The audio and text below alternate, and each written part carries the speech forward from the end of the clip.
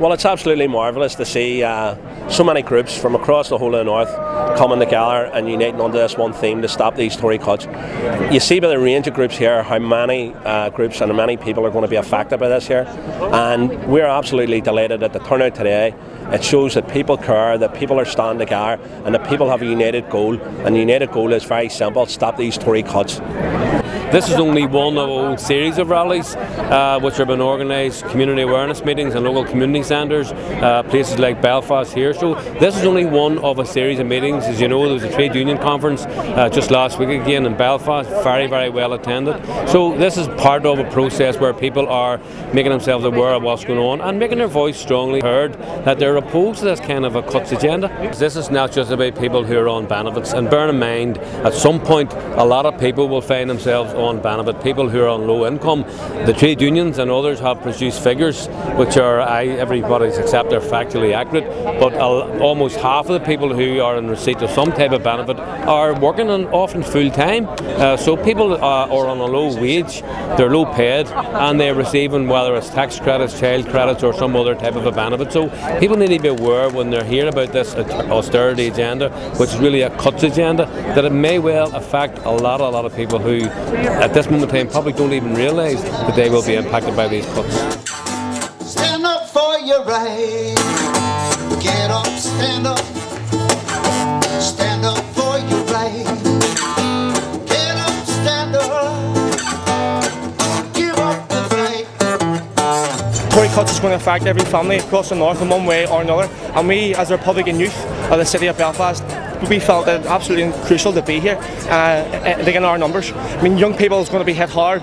It's not just young people; it's going to be the elderly and those who are unemployed. So yes, it was very, very important that we are here.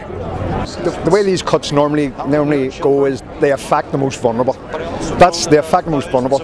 And if you go into a district like Ardoyne, that's what you have. You've got vulnerable people living in Ardoyne who rely on benefits, who rely on working tax credits, and these are the things that are going to be hit by these cuts. And people need to wake up and realise that these are the people that are going to be affected. Well, the Pink Ladies turned up here today.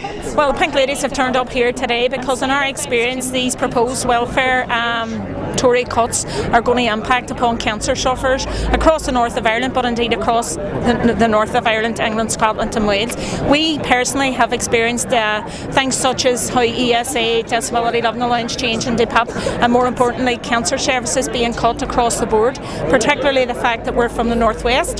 So not a wee slant on Belfast or anything, but a lot of our people are actually choosing not to travel to Belfast for life-changing treatment because of the cost of what that could mean to them. 7 in 10 cancer sufferers will suffer extreme dire circumstances, and that includes losing the roof over their head. 1 in 20 are presenting with, under Macmillan research, with possibly missing a meal in order to save money, and that is a crucial time. People suffering with chemotherapy, radiotherapy and the debilitating circumstances and side effects that leaves them in. Money shouldn't be a worry for them, money shouldn't be an option.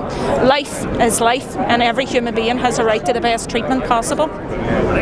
I represent people in South Belfast and some of the most disadvantaged working class areas like the Market, the Lower Arm Road, Donegal Pass and the Village. These cuts, if imposed by the Tory Lib Dem government, would have a devastating impact on those communities which have already suffered so much in the past. The majority of people who are in receipt of benefits are the working poor, or families who are living day by day, and if these cuts are imposed by the Tories, it would have a devastating impact on them, and it would be the situation where it's heat or eat for many families, and particularly the elderly and those with disabilities as well would be hit the hardest through these. So I'm here to stand up with Belfast today and with the North to say that we're against these cuts and they should stop.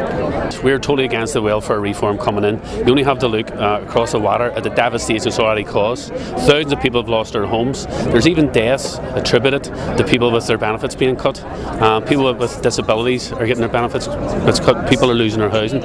We're totally and utterly against it, and it's great to see so many people, groups, political parties, organisations here today opposing these welfare reforms.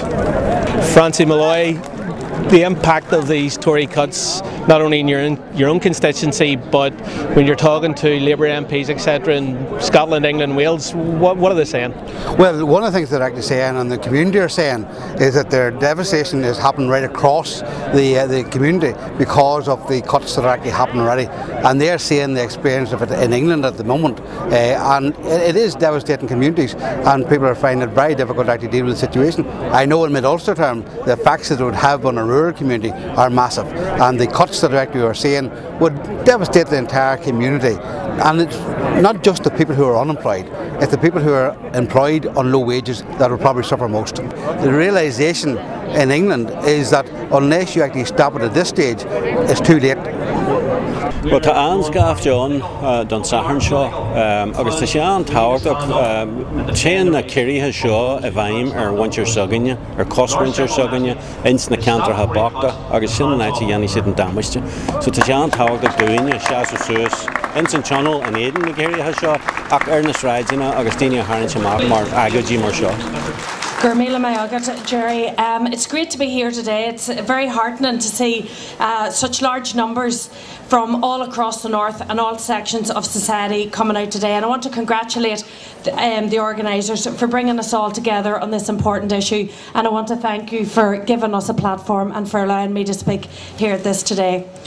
We in Sinn Féin are totally opposed to the imposition of welfare cuts which would punish the most vulnerable people in our society. Don't be fooled by this title. This has nothing at all to do with reform.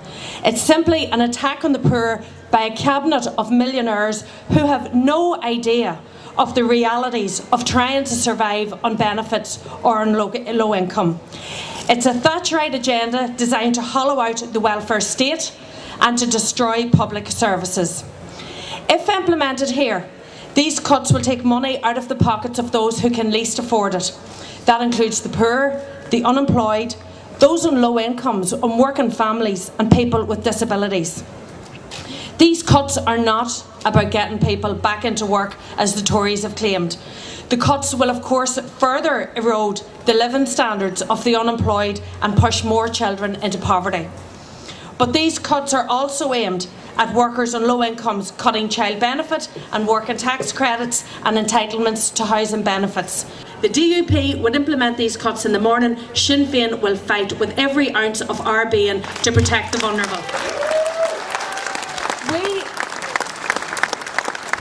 Carol, massive crowd here today and great to see. Oh, it's brilliant. I mean, even just some of the community activists I know, even in former lifetime as a community and voluntary worker from all over. And I mean, I think everybody's kind of bracing themselves because we all know this is just the start of it. I mean, like practically every speaker, bar none, spoke about a cabinet of millionaires, the Tories, and who have no graph for anybody who's in poverty, have no graph for people who have experienced decades of deprivation, and particularly have no graph for anybody living in the north who've experienced deliberate decades of lack of investment. So I think it is important that the community come together, that we do stand together. We do oppose Tory cuts, and we try to make sure that we defend the services the people who are most vulnerable and in most need have, because those services are there for a reason. We fought tooth and nail for decades to get those services, and we ain't giving them up easy.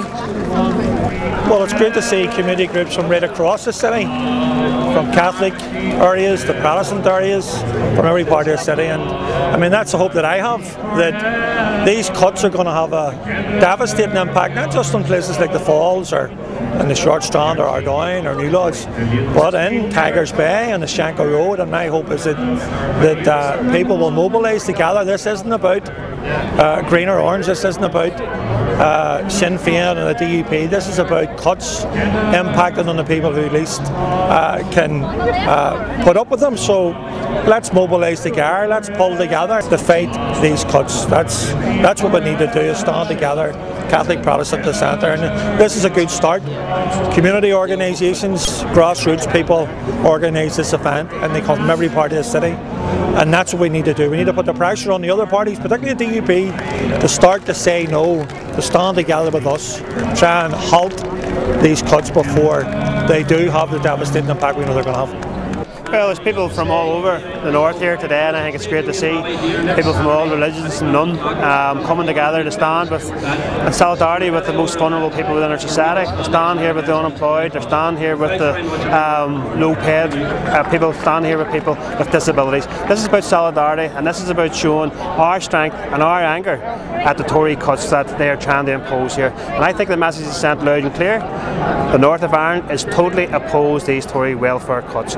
This is an absolute disgrace. It shouldn't be happening. This is a cabinet of millionaires who are trying to impose this on our society, and we're saying today very loud and very clear, you're not going to do that.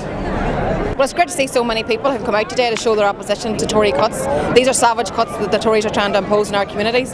So I think the fact that so many people have come out today to actually show that they're not going to stand for it and that they're going to stand behind Sinn Féin's position to block the Tory cuts. As Minister of Agriculture and indeed from a rural community, what sort of impact do you think these cuts will have? It's a massive impact, and I think if you look at it right across the board, the most vulnerable people are going to be affected. We can't stand for that. We in Sinn Féin will make sure that we do everything that we can. We've stood strong in our position and will continue to do so.